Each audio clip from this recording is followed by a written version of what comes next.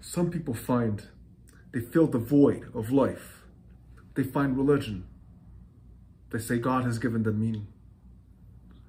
But for us, the meaning is the people and the party.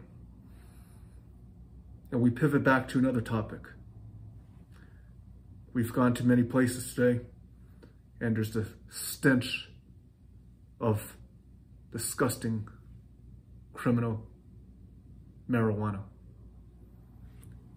A substance that is inherently, the substance, in our opinion, is inherently disordered, inherently criminal, and it leads to the decay and the collapse of the whole society.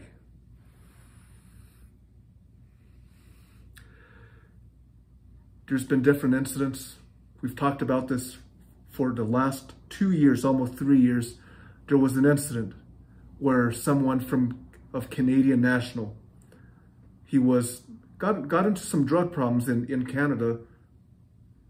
Then they went to China, and they were found with drugs, and based on the national law, they were sentenced on appeal. They were sentenced to death. We don't stand with the values of the West or America, and the most salient point is the drug law. We stand with countries that criminalize marijuana and have a strictest drug enforcement, including Singapore. Now, Singapore is not an authoritarian or a communist state by any means, but their drug system is the right one, and their criminal justice system is the right one. And people say, what's happening with fentanyl? What's happening with, all the deadly fentanyl epidemic that's killing so many Americans? Who do you point the finger at? You want to point the finger at China or Mexico?